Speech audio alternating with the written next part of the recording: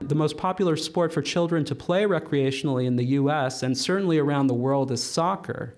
So what about soccer and the brain? What about soccer and CTE? Well, concussions account for about 22% of soccer injuries. They're second only to leg injuries in terms of, the brain is second only to the legs in terms of regions of the body that are susceptible to soccer injuries. But it's usually not the case that the concussion is caused by headers, as you might expect.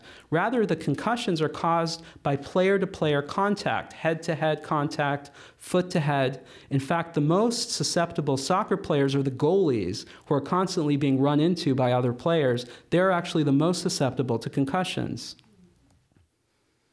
What about headers? These have been studied now and suggest that at a professional level, a pro player might perform 6 to 7 headers per game, up to 800 in a professional season. The average speed of the ball when they head the ball is under 65 kilometers per hour, and the acceleration is under 10 Gs. Now, just to put this in perspective, concussion usually occurs at 40 Gs or less. So the headers are occurring, causing significantly less acceleration, deceleration than would typically cause a concussion. So I wish I could tell you that we can conclude from that soccer is entirely safe, since I played a lot of soccer and my children play soccer. However, there have been now a number of reports of professional soccer players who at autopsy have been found to have CTE.